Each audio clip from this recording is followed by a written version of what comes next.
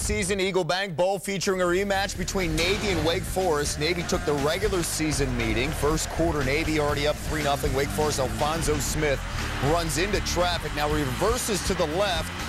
That's trouble because he eventually gets stripped before he's down. Rashawn King sees nothing but real estate. 50 yards on the fumble return. 10-0 Navy just like that.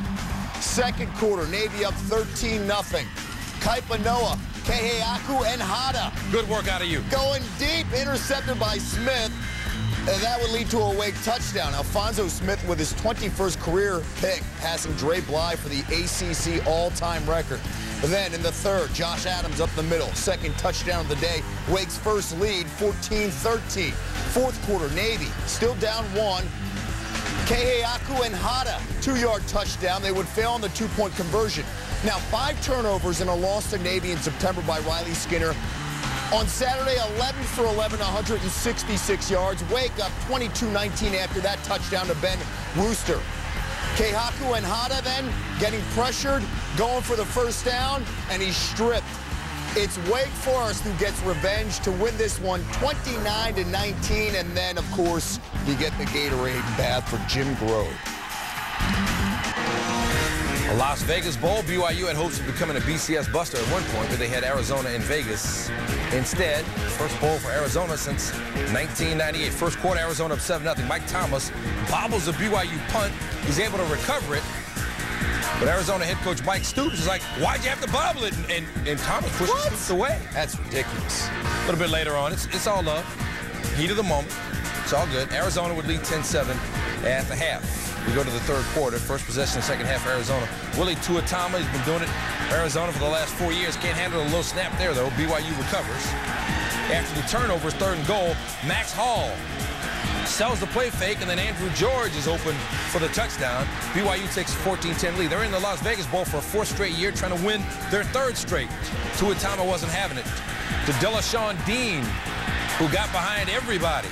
Arizona takes back the lead 17-14. Then later in the third, Tuatama going to Chris Gronkowski. Tuatama 24-35, 225 yards and a pair of touchdowns. And he can run it too. Fourth quarter, third and goal. He'll tuck it and get there. Arizona up 31-14. 25 seconds left. Mike Thomas needs one more catch to make history, and he's got it. 259th career reception. That's the new Pac-10 record. Arizona wins it by 10. And the fans celebrate their first bowl win since the Holiday Bowl. A battle with brain cancer. He'd been there for 12 seasons. Less than 10 seconds left in the second. Colorado State down 8. Billy Farris to Corey Sperry. What a catch in the shadow. Sperry beating double coverage to make the grab. Colorado State within 1 at the end of the half. Fourth quarter, Fresno State up 8. Tom Brandstater. Picked off by Tommy Hill. Great reaction from Hill, and Colorado State in great field position. And Gartrell Johnson would cash it in. 2-yard touchdown.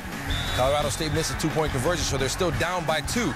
Later in the fourth, still down to 3rd and 6 on their own 31. Billy Farris going up top this time to Rashawn Greer. He gets free 69-yard touchdown. Colorado State up 33-28. Less than 2 minutes to go in the fourth. And here comes Johnson. And there goes Johnson.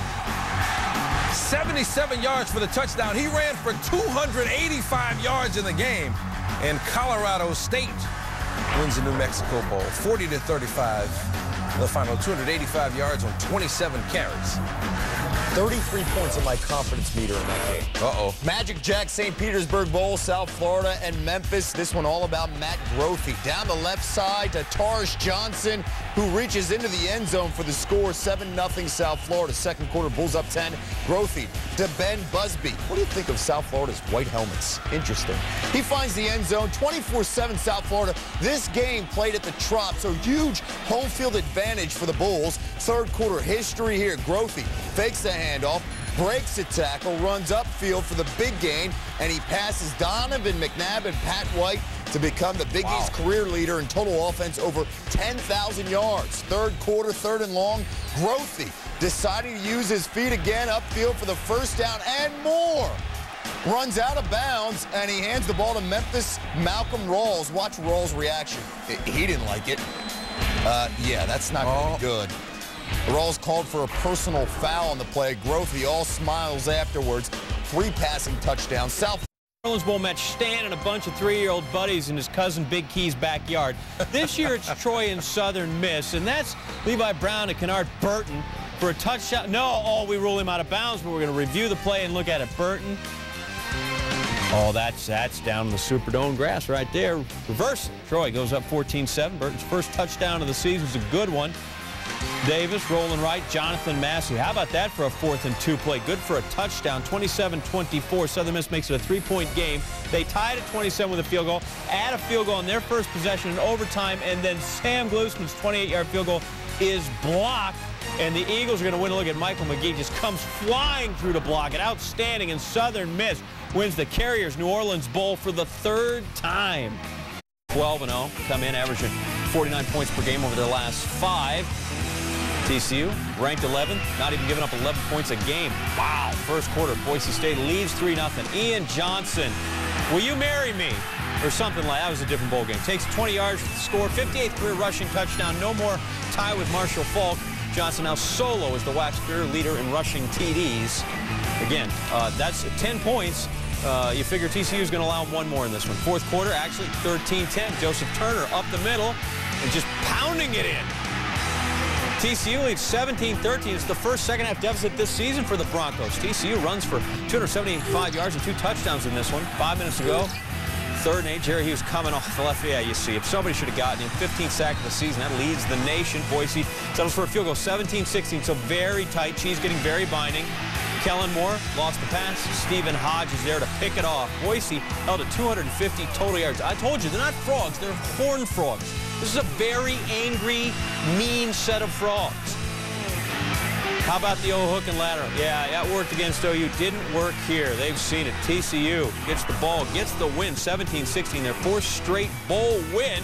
That's a school record for the folks in purple.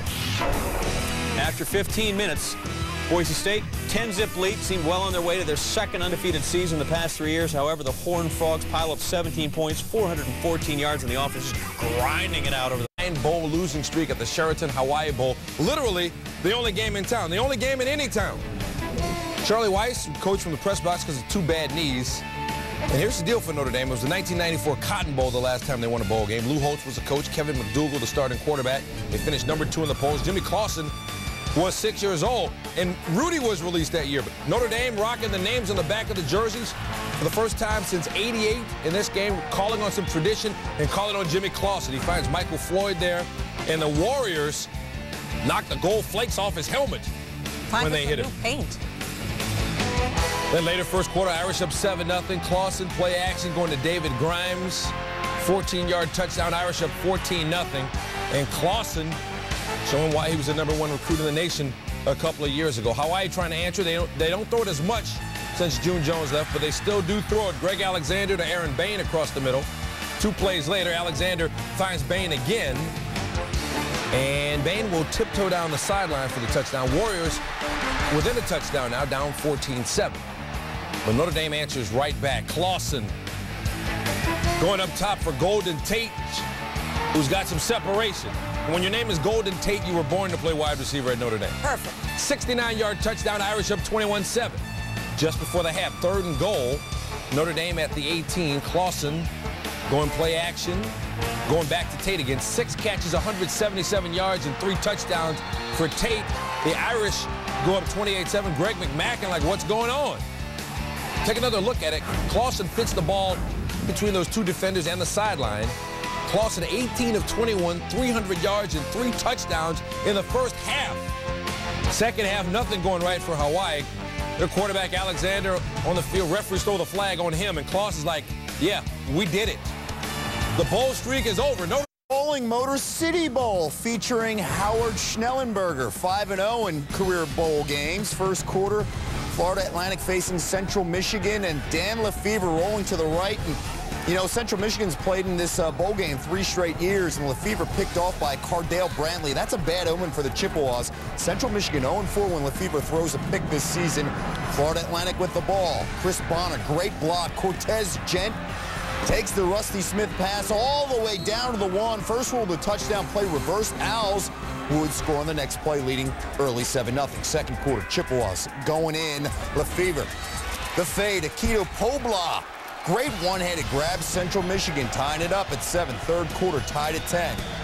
FAU, 3rd and 5. Smith incomplete, but hold on, we got some yellow on the field. Larry Knight called for roughing the passer. First down, Florida Atlantic. Next play, it's Smith taking advantage and making Central Michigan pay for it. Nobody from Michigan having a good time at Ford Field this season. Only Western Michigan, the only school to actually win at Ford Field this year. I don't think it's the stadium's fault. I don't think so either. Beautiful stadium. Bonner getting the 52-yard touchdown, and then Smith, the Gent, 18-yard strike. Smith, 306 yards in the air. Owls up 24-13. Then Lefevre trying for the comeback. Under 4 minutes to go, finding Antonio Brown for 6. 2-point conversion good. They're within 3. Chippewas, they have 2 timeouts, 3 minutes to go, but they go for the onside kick. Interesting call. Gent with the nice hands to recover. And look at Schnellenberger getting the face-first Gatorade bath. He's 74 years old.